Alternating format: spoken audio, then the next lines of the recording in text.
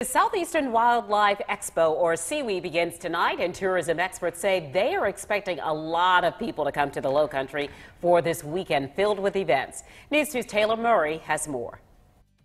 The Southeastern Wildlife Exposition kicks off this Friday, but setup is already underway all across downtown Charleston.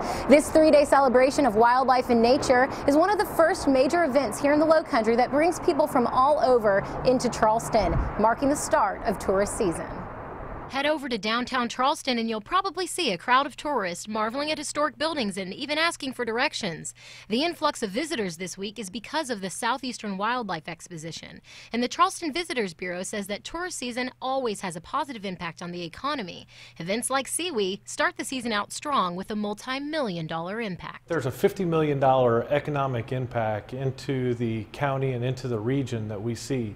I mean, that's huge, and we're very excited whenever we see the travelers that are coming from far and from near. It's one of those things that helps secure jobs. If you think about that, in the Lowcountry, all of the restaurants, all of the hotels, all of the hospitality industry, we thrive in times like this. One of the many things attendees can experience this weekend at the Southeastern Wildlife Exposition is a fine arts exhibit.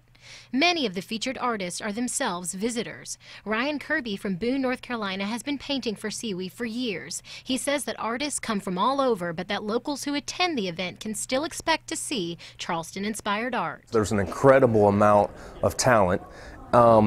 People may or may not realize that this talent comes from all over the country. We have artists from Idaho and Montana, South Africa. So there's an incredible amount of talent. It's also a great extension of the Southern culture that's already in Charleston. You'll see a lot of local marsh scenes. You'll see a lot of local, Southern wildlife. So even though the artists are coming from all over the world, really, the art is very Charleston focused. The Charleston Visitors Bureau says that events like Sewe are just as much for locals as they are for tourists. They say that after Sewe, the next major event with national exposure is the Food and Wine Festival in March. In downtown Charleston, Taylor Murray, Count on 2.